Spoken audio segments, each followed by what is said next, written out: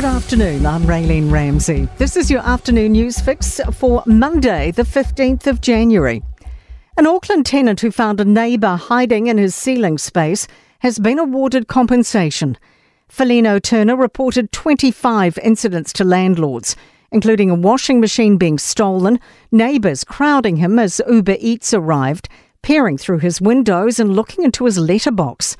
Danica McLean has more. Turner bought security items like cameras and letterbox locks. The Tenancy Tribunal has found landlord Central West Property Management didn't do enough to ensure his peace, comfort and privacy.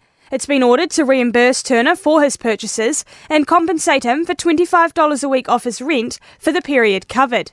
Fashion and lifestyle shopping website The Iconic has been hacked.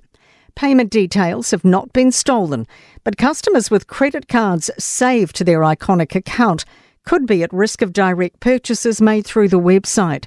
Cybersecurity expert Alistair Miller says the Iconic's payment system doesn't recheck who's actually making the purchases. So it basically assumed that if you've logged in, you're you, so I can use your stored credit card as much as you want. That is not so common nowadays, but it's often used in sort of websites who are a bit lax on security. Auckland's Eastern Line is up and running today after 9 months of rail upgrades. Stations closed between Otahuhu and Waitemata late March for the second stage of the network rebuild. Kiwi Rail says it was a huge undertaking. About 130 staff worked on replacing aged rock foundations and worn parts and improving drainage. Kiwi Rail says the repairs will improve safety. The next stage will work on the Western Line between Newmarket and New Lynn.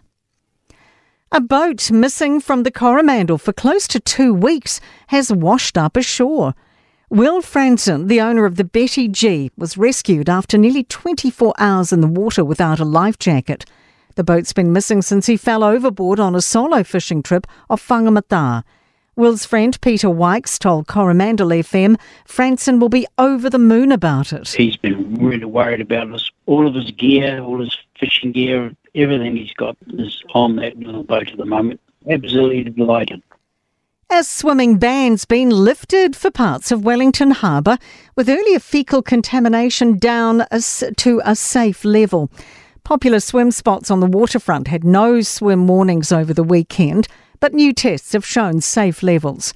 The City Council's Penny Fairbrother says the pollution probably came from flocks of seabirds defecating. This result wasn't related to rainfall or any known infrastructure problem.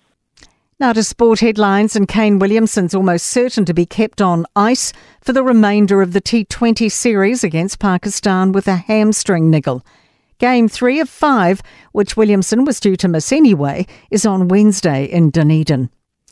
Millie Kerr has starred once again for Wellington as they claimed an 8-wicket victory over Northern Brave and direct entry to the final in the Women's Super Smash 2020.